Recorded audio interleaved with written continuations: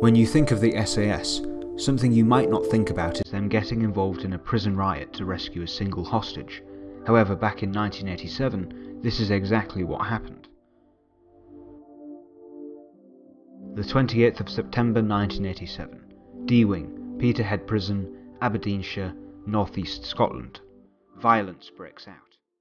This was something that was not particularly uncommon in the prison, dubbed the Hate Factory and Scotland's Gulag. A year prior, another riot had taken place, during which a young prison officer was taken hostage and was threatened to be thrown off the roof.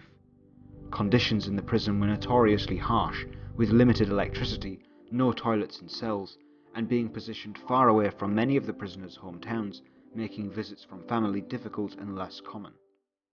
Combine this with the fact that many prisoners were serving life sentences for violent crimes with nothing to lose, resulted in the events resulting in the SAS needing to get involved.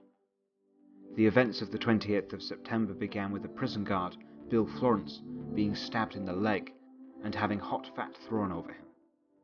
Other prisoners decided this was their time to act. By the end, another prison guard, Jackie Stewart, had been taken hostage alongside Bill Florence. Windows and cells were smashed, and fires had been started. Later, Bill was released by the prisoners due to their fear of him dying of his injuries. However, Jackie was left at the mercy of his captors. For the next 3 days, Bill was beaten, stabbed 3 times, and paraded around with lighter fluid in his pockets, being threatened to get set on fire. Prisoners were taken to the roofs, with messages on bedsheets sharing their anger at the prison system. Whilst all this was happening, the police were unsuccessfully negotiating with the prisoners through radios in an attempt to try and bring a peaceful end to the siege. Police believed it would take them 12 minutes to perform a hostage rescue mission, far too long for them to risk the operation, believing this gave the prisoners plenty of time to kill Jackie if they caught on to what was happening. Furthermore, due to the prisoners not having firearms, meant armed police could not be sent in to deal with them. At a stalemate with no clear end in sight, Scottish Secretary Malcolm Rifkind and the police asked for the help of the military to help end the siege. Under the permission of Margaret Thatcher, 20 SAS troopers from the counter-terrorism team were heading to the scene in the back of a C-130. On the morning of the 5th day, it was time for the SAS to strike, for the first time in mainland Britain, for a civilian issue. At 5 AM, it was time for the plan to take place.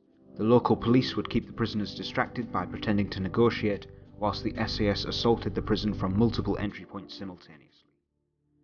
Armed with wooden batons and 9mm Brownings, a 4-man rescue team tasked to release Jackie snuck across the prison roof and entered through a hole made by the prisoners. At the same time, other teams blew through the walls of the 3 floors of D Block.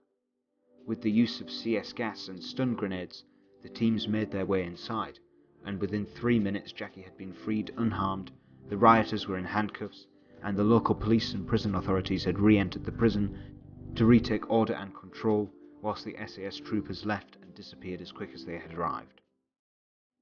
Following the incident, the 3 main ringleaders were sentenced for a further 27 years in prison for their part in the riot. Following the 5-day ordeal, Jackie would return to work following a 6-week break, and to this day works in the prison museum, and Bill continued to work in the prison system despite having to move away from the area following threats made to him and his family by those involved in the riots.